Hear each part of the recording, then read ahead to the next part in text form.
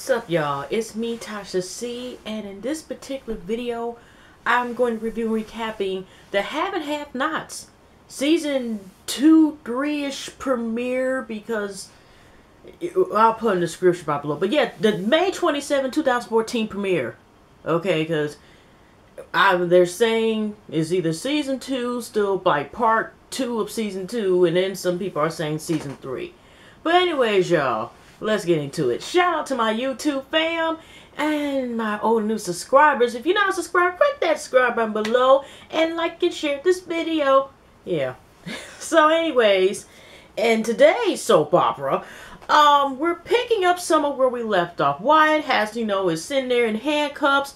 We're going back exactly to the part that Hannah and Kathy, I like to call her short Cat, are talking. And they figured, of course, Kat figures out that Hannah is the one who has told this information, and basically that's why one of the reasons that Wyatt is now sitting there, across from a detective and stuff in the interrogation room, or I don't know where it was at, in the end, and of course, Catherine is like, "What did you do, Hannah?" And Hannah, basically made like, well, in other words, nice way of saying she had to do what she had to do, and she, because in the end, that's her son. And she wasn't going to let them just get away with sliding away with that stuff. But, at first, Kat, I'm going to call her, kind of understood, like, I thought you were going to be better than this. Thought like basically they had a better bond and that she wanted to stand from her angle. And Hannah's just like, you had to understand from my angle. That may be your son, but that's my son there up here, they're saying that he, is, my son is in this position where he is.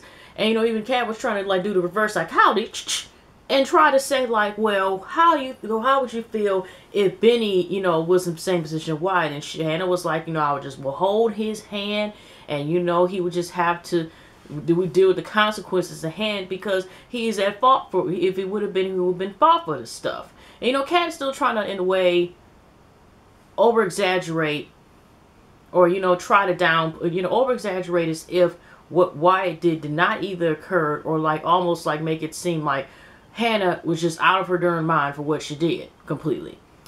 And then, they're going back and forth, because Hannah just, like, she used to have a friend. You could just tell, like, this kind of a conflict. I don't know if they're going to be back friends again or whatever. And then Hannah even brought up a good point. It's like, you've been pacifying Wyatt's behavior. He's been dealing with her. You're still trying to pay for whatever happened to Wyatt, because Wyatt and his sister, I don't remember her name. I just know she jogging and stabbing folks and shit. But, I mean, other than that, what else? It's whatever occurred, which they don't really go into detail, and I don't know if they go into detail yet, is about what traumatized them, which may explain why both of them are still in a position as they are as young adults, and they never got over it. And so she's like, you're basically trying to still, make up for what happened to them. And, like I said, again, they pacifying that behavior. And about the, she was basically put her on the spot, like, he's been dealing with addictions and stuff. You can't pretend like he does not have a problem. And, Kat's still trying to be in her thing, like, no, but, she's just really just wished that Hannah wouldn't have done that, even though the fact that this has something to do with her son. So Jim comes in right by that time, a little later on, still with that same jacket. I know this must have just instantly based on, I guess, the sequences right around the time that the Meriwether family, he got my family, whatever, is supposed to take care of Candy and stuff. And he's basically coming in there, and even his actions, I swear, he must have, if he went to the store real quickly and got, like, the best whiskey and, like, down about 6 shots right before he went into that police station, okay?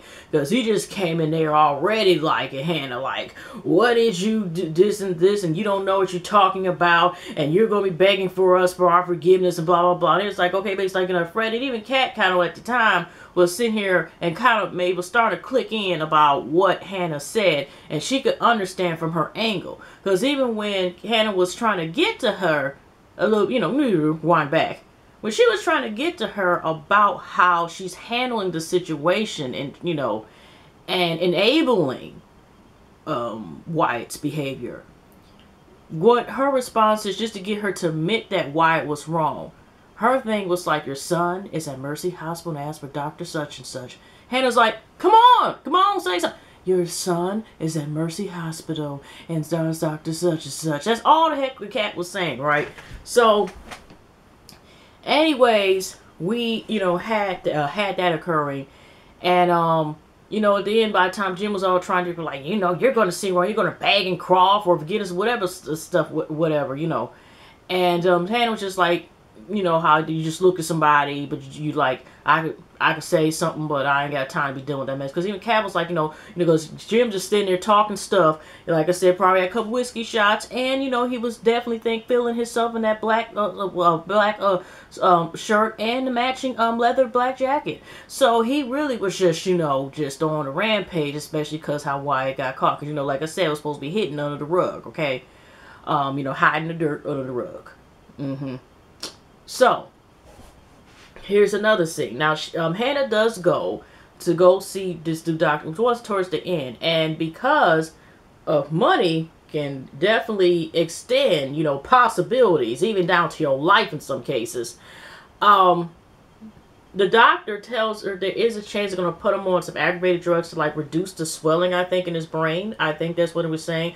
And, at first, Hannah was surprised about that because when she was at the county, they were basically like, well, we know some funeral services and get to go. Sorry for your loss. Bye-bye. Next patient. That's pretty much what it was. So, now all of a sudden, Hannah's just so happy to have the hope. And even though it's risk for taking these drugs, she's like, I'd rather sit here and take these chances because they told me basically my son was dead. Okay. And we already know how she was sitting there in that courtroom when they said he passed away and basically on her knees, during about to hold on to, Ben's daddy's ankle just to stop him from trying to get the boy's kidneys. Okay, so and we already see how that went down. And besides, like I said, ain't nobody paying attention to Candy in this episode. And like I said, Amanda was still probably. I hope I said that. What is her name? Amanda. I don't know what this ain't clear. Whatever Wyatt's sister, we're just gonna call her. I'll get the name right again. Heck, it's been a minute. So Wyatt's sister is somewhere, like I said, we last seen in the last finale, we seen her up here jogging and stabbing, as I said earlier. So this particular one, we were just doing Candy, but Candy's away from everybody else. She's sitting there tying off with a black silk pillowcase on top of her head, and then she's tied up. And then this woman that must be Mama, I guess Mama, don't buck with me, decide to let her know her options. And of course, Candy's gonna be tough to the core. She basically kept saying, "Get me out of here! Let me out! Let me out!" And I'm thinking, like, unless you are a superpower, you can kick everybody's ass in that room, lady. That's not gonna work. Or you at least know somebody who's at the door and they squatting. I'm just saying, your options are very little. Okay, the ratio compared to you getting out of this alive, at least tortured free, and and you able to. And you tied up on top of that. I'm just saying, so she's basically telling her, like, giving her some options or whatever. Like, basically, here's a bus ticket from Greyhound. It includes a free crap. I'm just saying, like, here you also get to include that you go here, you leave town, go somewhere, leave the family alone, board the kid, and just go about your business. And she says this, boy, if you stay here, you have the choices, we're going to come after you because we're going to make sure he goes in office because he's been taking care of him alone for years, okay? We tight like this. And we're going to make sure, bitch, you're going to be dead. And we're going to go in order. We're going to say the best of lies of killing your ass because we're going to make sure to witness that your family members are going bye-bye. So, we're going to start and kill your mom and your brother. And here's Candy's response. It's basically like, you know what, let's get this here. My brother is dead, and I don't like my mom too much, and I ain't afraid to die, motherfucker. So she's pretty much like, and your point is, and so they basically like, we're gonna come in a month, a year, or two, make up your mind, or whatever, we come back here. I hope you enjoy the darkness, courtesy of us, of people gonna torture your ass, and they kept on. So after we're dealing with the candy scene and the torture chamber thing going on, or torture in the dark at the moment, We go back to what is going around here when everyone else is finding out about the Wyatt thing and trying to cover up, okay? We got the granddad, trying to call, the granddaughter, his daughter, who was in the same crack house, getting high with Wyatt when this occurred, and also was trying to be witness. So he's trying to call her down because they got detective, checking in and stuff. Then you got also another scene in between there when you got, what is his name, Landon, and how we already know Veronica is set to force a Jeffrey to become Jeremy or Jeffrey. I could have sworn it was Jeffrey. Anyway, Jeffrey is supposed to be forced, whether he likes it or not, in order he could gain support or whatever's going on, or also get his mother's love from the delusional Veronica. He's going to, try to talk to some chick, and even though Landon broke it down to him, it's like, you sitting here, that's not fair to her. You on some guinea pig, you try to make her do a guinea pig experiment, okay? What sense does that make of you going that way? Darn well you're not attractive female. It ain't just about, we talking about, are you sexually attractive? We ain't talking about you like a person, what the color nail polish is. We talking about real life here, like, you're not so attractive, but he's just trying to say, well, I can just try it out. So he's letting them know, like, you go on that guinea pig, stuff route that's not you, who you are, and you're sitting here basically falling for okay, Jimmy's like, just like, go to hell, whatever, blah, blah, blah, right? Because, Landon works for Maggie, okay? And we all know how that is going out. So anyways, we got, but around the same time, when all this is going on, you got David and Veronica on their way back to their house. And you got one of the issues is that, that Veronica's, they talking about the candy something issue. And, she's talking about she got tricks up her sleeve. She's got that stuff setting because, and then because she's like, Candy's trying to destroy everything. So David got his stuff with it too. So about, it always seemed like it just fast forward a little bit. They're talking about their relationship, basically how Veronica's changing a little bit. David started, he's sick and tired of certain stuff. Veronica's thinking like, Maggie wants, to do more than just to campaign. I guess do little Monica Lewinsky or whatever the heck is going on. Or Mary Monroe and happy birthday, Mr. I'm just saying is that she's looking from that angle. And, well, I think it was so they got to the house. But then he's letting know, like, Veronica just seemed to change the worst. And, because first, it jumps to the Jeffrey issue, because he's like, how the way you're treating your son and stuff like that. And Veronica's issue now is like, he really wants she